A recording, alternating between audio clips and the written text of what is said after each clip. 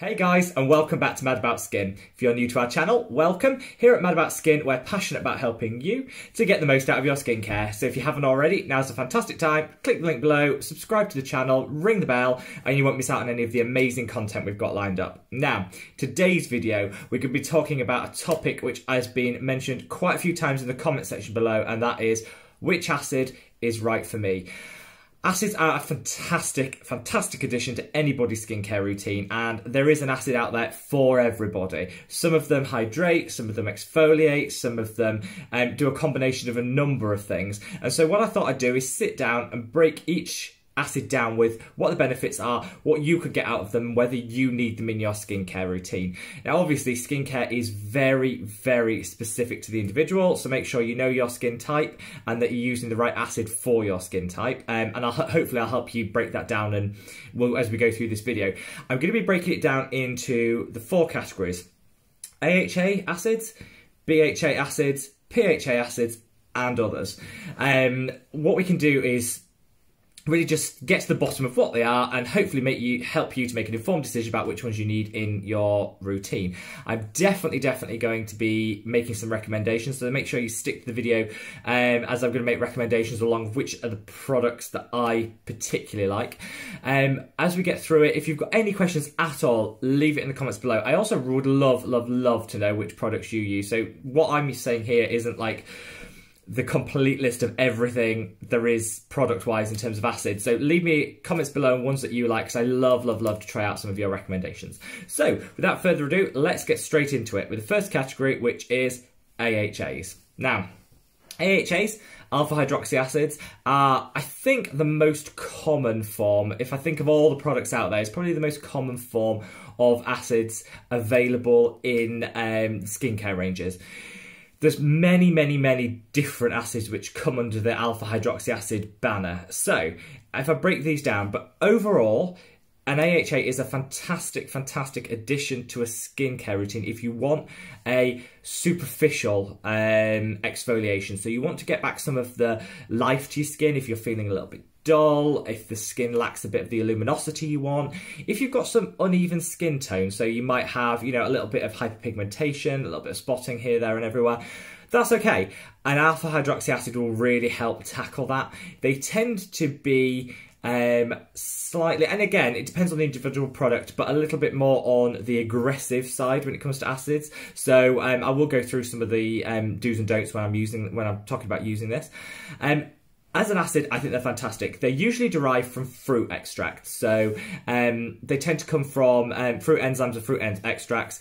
They're then compounded to be put into the products, and they come in various strengths. Now, the most common one is glycolic acid. So glycolic acid comes in a number of products. In fact, I think it's probably the most popular exfoliating acid out there. The reason for that is it's applicable to all skin types. So I would say everybody bar the very sensitive can benefit from a glycolic acid. It's fantastic at getting rid of those, breaking those bonds. So there's bonds which are like the cement that hold the dead skin onto the fresh skin underneath. What glycolic acid does is it eats away at those, and then so the dead skin cell falls off, revealing the fresh, glowing, gorgeous skin beneath. So it's a fantastic way of bringing back a luminosity into the skin. I use the Pixi Glow Tonic. This is a 5% glycolic acid toner. 5% in glycolic acid is about right. I think any stronger and you're going to get downtime, redness and peeling. Any weaker, I just don't think you're going to see the benefits. This is actually safe enough to use every single day. Again, I'd listen to your skin though, and if you start once or twice a week and it's absolutely fine, maybe build up to 3 or 4 times a week, and then if you do want to go every single day, you can. My skin, I can use this every single day, no problems at all, but some people might find, you know, that a little bit too much. The Ordinary do a 7%, which is slightly stronger glycolic acid toning solution. I also really like that one. The reason I go for the Pixi over the Ordinary is because this has some added hydrating ingredients in. So I do find that this leaves my skin a little bit more hydrated than the Ordinary one, which I do find is a little bit on the drying side. So Great product, would fully recommend it. That's Glycolic Acid. Within the AHA sphere as well, there is Lactic Acid. Now, Lactic Acid is a fantastic, fantastic acid for certain skin types. It's got a much larger molecule size, so it penetrates a lot less than, say, a Glycolic Acid. So you're getting a much more superficial exfoliation. It's also super, super hydrating. It's a form of humectant, so it's going to be drawing moisture into the skin. So it's absolutely fantastic, is Lactic Acid, for people with dry and sensitive skin. The only one out there that I've actually tried and I loved was The Ordinary do a fantastic Lactic Acid solution. I would use it probably once or twice a week, build up to 3 times a week if your skin can tolerate it. But I don't think there's going to be any circumstances where I'd recommend a daily use of that. But it's a fantastic, Lactic Acid is fantastic at a gentle exfoliation for people with dry and sensitive skin. Because it is slightly, and I don't want to use the word weaker because it's not, because the concentration can be similar, because of the larger molecule sizes, lactic acid is slower to deliver results. That I don't think is a bad thing. I think any exfoliation is any skincare actually, is a long-term goal. So I'd say if you're using a lactic acid, you might see 3 months worth of use before you start seeing the real results you want. But actually, in the life of your skin, if you think, you know, we live to our 80s now, the life of your skin, 3 months is nothing, and it's well worth the investment. So The Ordinary Lactic Acid is gorgeous. There are other ones out there, but that's the only one I've tried and can vouch for has been really good.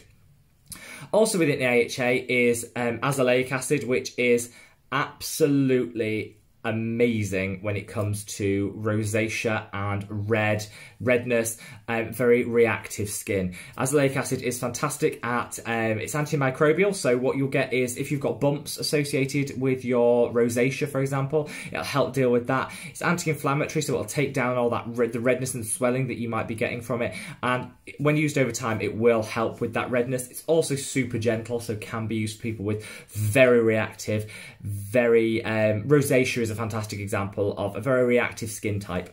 So azelaic acid is an absolute must if you've got reactive skin. Again, I would use it once a week, build up to twice a week if your skin can tolerate that, but you don't want to push it, particularly if your skin is reactive. Again, I'd probably defer to The Ordinary, which do a 10% azelaic acid suspension. That's fantastic. It's a gorgeous product. It's really cheap, but it really, really works. Again, because it is a more gentle form of exfoliation, it is going to take time to see the results, but that's absolutely fine.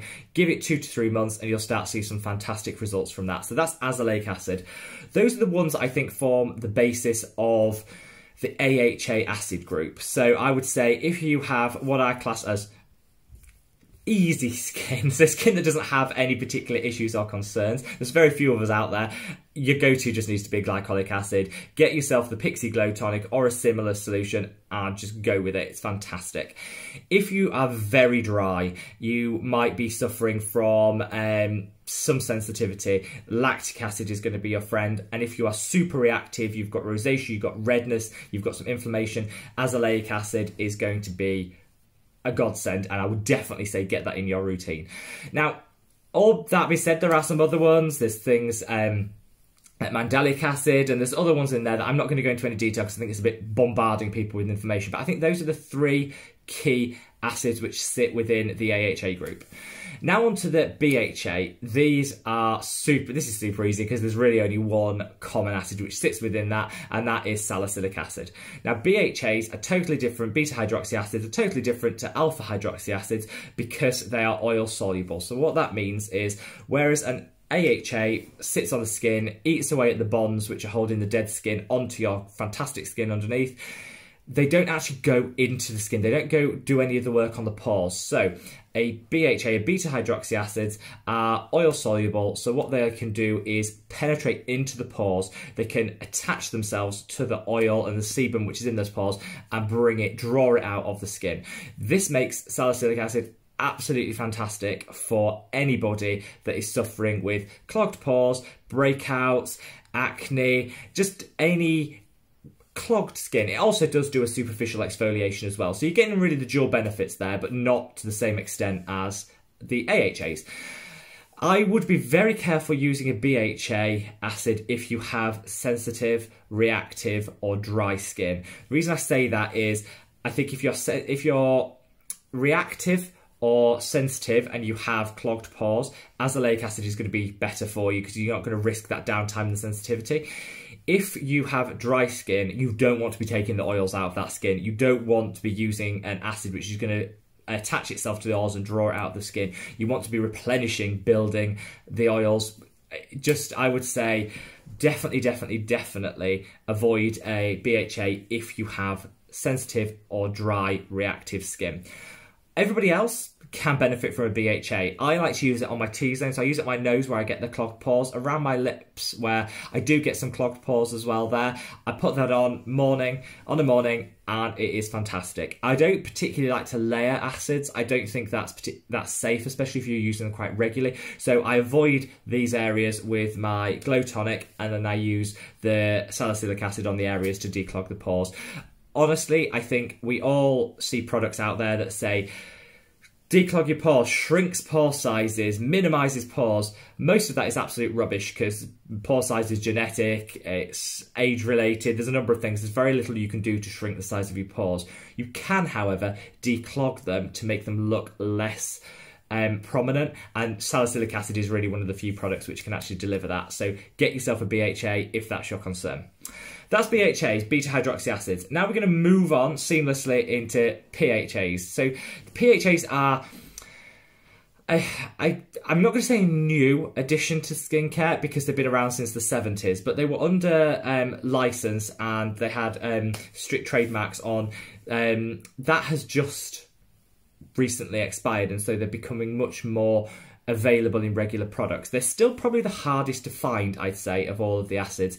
And really what defines these is the size of their molecules. The molecules relative to the other acids we've talked about are huge. So the penetration is a lot less than the other acids, and really you're going to see results over a much longer period of time. That means they are fantastic for people that are new to acids, that have sensitive skin, that have reactive skin, and that maybe haven't been able to use other acids because of the reactions and the downtime they've got. You're going to get much less redness, you're going to get much less sensitivity, and one of the fantastic benefits of PHAs is they've been proven in studies over time to help repair the barrier function of the skin, which is so important, because if you've got impaired barrier function, that often leads to things like the rosaceas, the dermatitis, the eczema, things like that. We need the strong skin barrier to protect our skin, and the PHAs can help to support that. So they're fantastic.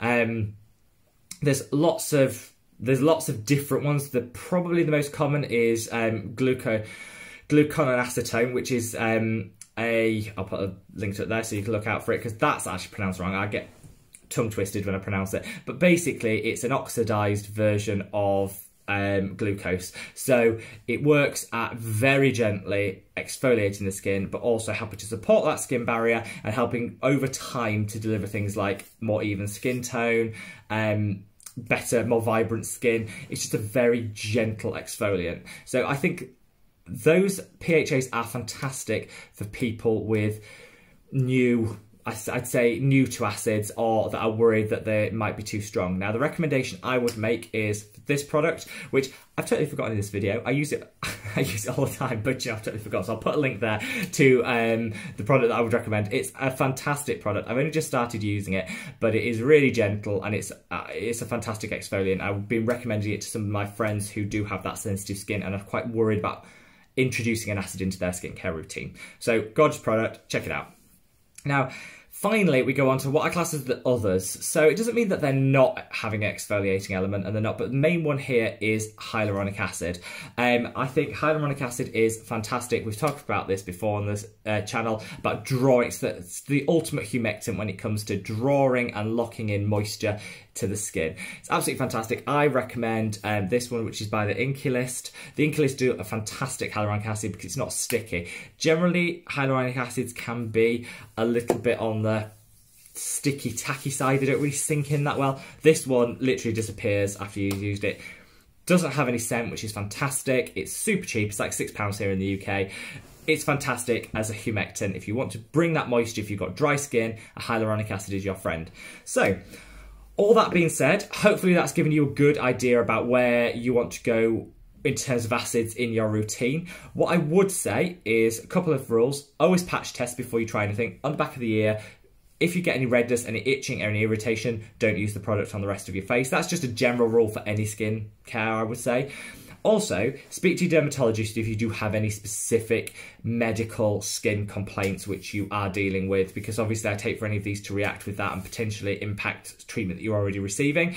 And a little bit of a tip, you can mix these acids. Now, I don't like layering acids. I said that earlier in the video because I think it can be too much for your skin. However, if you get a product which is properly formulated that has a mixture of these ingredients in and you use it as per the instructions, it can be fantastic. My go-to is the ordinary AHA 30%, BHA 2% peeling solution. This is a very strong exfoliator. It's got AHA's, Glycolic Acid, and BHA's, Salicylic Acid in, and I think it's a gorgeous product. The only thing that puts me off is this bloody awful colour that they insist on it being red. I don't know why, but hey ho. But it's a gorgeous product. Use it once a week and it will just supercharge your exfoliation routine. It's very strong, so it's certainly not for people with sensitive, reactive, or super dry skin, but this is a combination skin's dream. Once a week, and it's a fantastic combination of the two. Also, the solution by Glossier, I'll leave a link there, is a fantastic combination of AHA, BHA, and PHA acids. So it's got all three in there. Now, gorgeous product, super strong. So I would be really, really, really cautious about using this if you have anything other than very resilient skin that's quite used to exfoliation, because it is very strong, but a gorgeous product. It's going to strip out all the dirt and the debris from the skin. It's going to help resurface the skin to reveal vibrant, bright skin underneath, and it's going to really help with some of that pigmentation. So it's a fantastic product that I think gives the benefits of all three in one product. Fantastic.